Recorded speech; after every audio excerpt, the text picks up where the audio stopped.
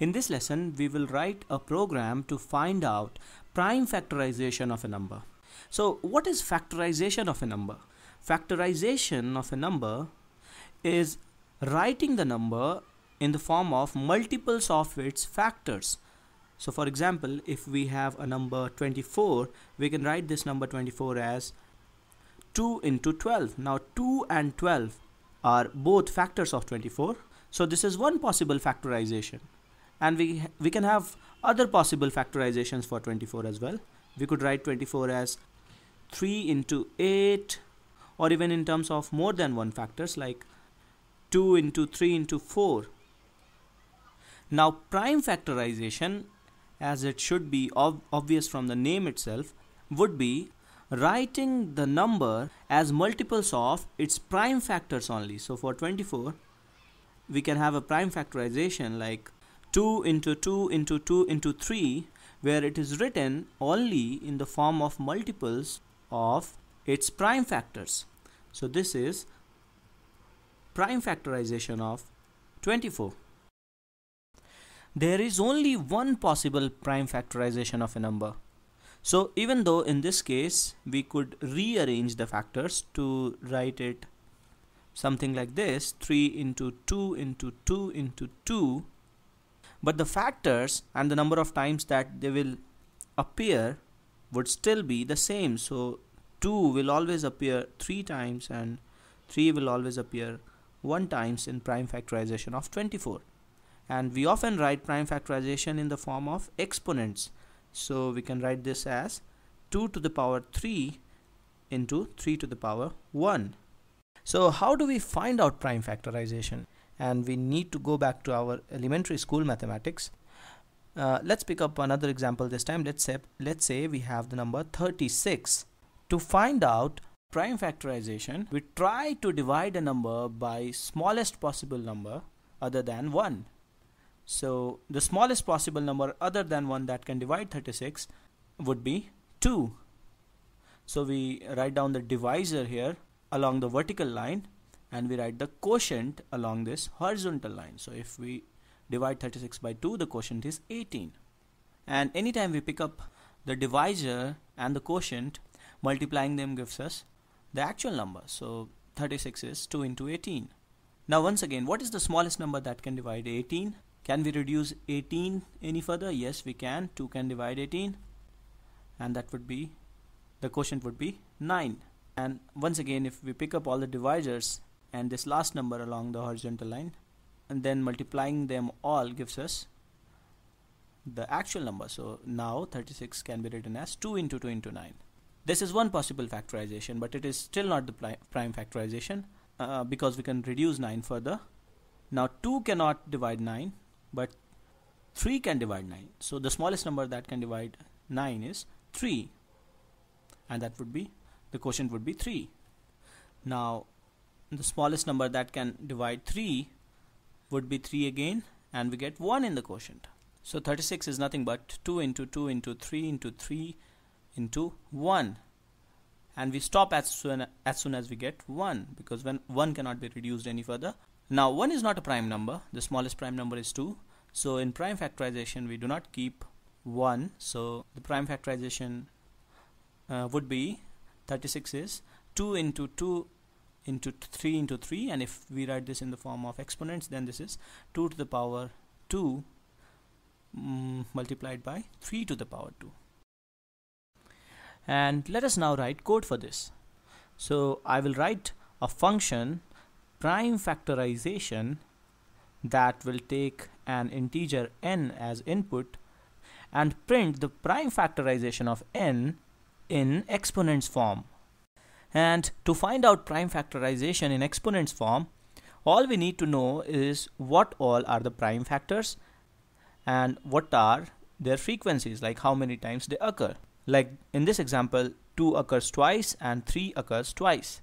So our logic would be something like, we will run a loop starting 2 all the way till n, and for each I we will keep on dividing n by I as long as we can. So we will say that if I divides n, or in other words n modulo I is 0, as long as we can divide n by I, so while n modulo I is 0, we will keep reducing n to n upon I. So we are kind of dividing n by I as long as we can. Now we also need to know the frequency of I in the prime factorization. So we also need to count how many times we are able to divide. So I will, outside this while loop, I'll initialize a variable count, and inside the loop I'll increment count. So once we come out of this loop, we know that I is a factor and count is its frequency. So after coming out of the while loop, I'll print something like I raised to the power count. And this is one component in the exponential representation of prime factorization. Let's, for the sake of simplicity, say that we just print the pair I and count. So we get to know that I occurs count number of times. Now one obvious question here would be, how can we be sure that we will get only prime factors here? We are running the loop for all values of I till n. So we may also get a non-prime value of the factor. Well, no, we will never get a non-prime value, because a non-prime number in this algorithm will never pass this particular condition. It will never divide n, and we can prove this using contradiction. Let's say 6 divides n. Now 6 is a non-prime number, it's a composite number. It has two factors, two prime factors, 2 and 3. Now if at any point 6 can divide n, 2 and 3 can also divide n, but before I would be 6, we would already have divided n by I is equal to 2 and I is equal to 3 in this loop as many times as possible. So we definitely can't divide n by 2 anymore or 3 anymore. So this is a contradiction. So only prime numbers will be able to divide n in our approach. Take some time and think through it. It should be easy to get. Now what will be the time complexity here? What will be the running time of the algorithm? In the worst case, when n is prime, the for loop will run almost n times and the while loop will run only once. So clearly the time taken will be proportional to n in the worst case. And when we analyze algorithms, it is always good to analyze it in the worst case scenario. So the time complexity is big O of n in the worst case. Can we do something better here? Well, let's see. Let us simulate this algorithm using an example. Let's say n is equal to 44 and we want to find out prime factorization of 44. So I will draw one more column here, I. Okay, so the for loop starts with I is equal to 2, and we go on to check using this if condition if 2 divides 44.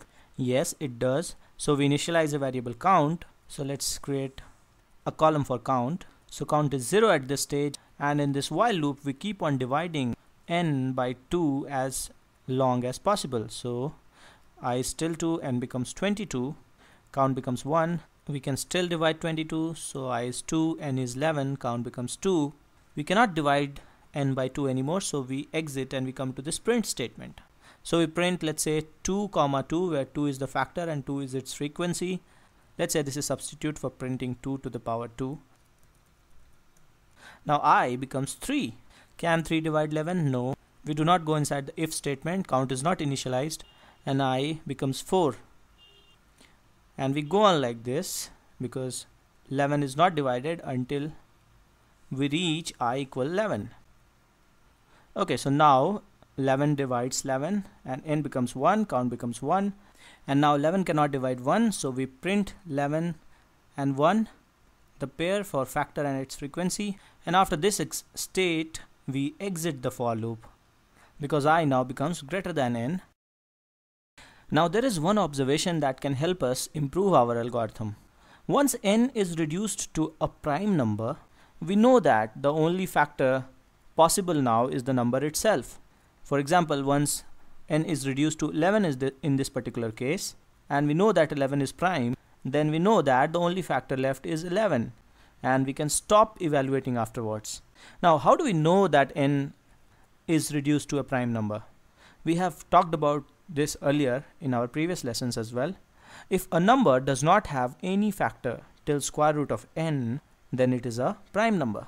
So once I becomes greater than square root of n, like in this particular simulation, once we reach I is equal to 4, we know that I is now greater than square root of n, and it is still not dividing n. So we have checked till square root of n, there is no factor, and the number left out is a prime number. So we can exit at this particular stage. So I will modify the pseudo code here.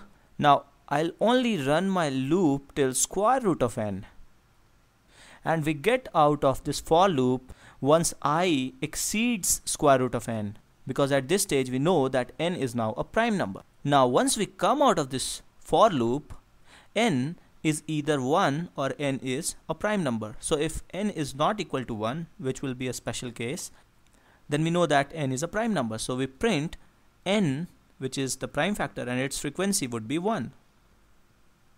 So now this 11,1 is printed after we exit the for loop in our new algorithm. Okay, writing these pairs is substitute for writing something like 2 to the power 2 into 11 to the power 1. You can modify the algorithm to print something like this. I'll leave that as an exercise for you. Now the time complexity in this particular case, here we are running the loop, the for loop, in the worst case close to square root of n times, and while loop will not matter in the worst case. So in the worst case, the time taken is proportional to square root of n, so this is big O of square root of n in terms of time complexity. So this was prime factorization. There are other interesting algorithms to find out prime factorization. It is a very famous problem in number theory. I encourage you to study all those. We will see more of these problems on number theory in the coming lessons. So thanks for watching.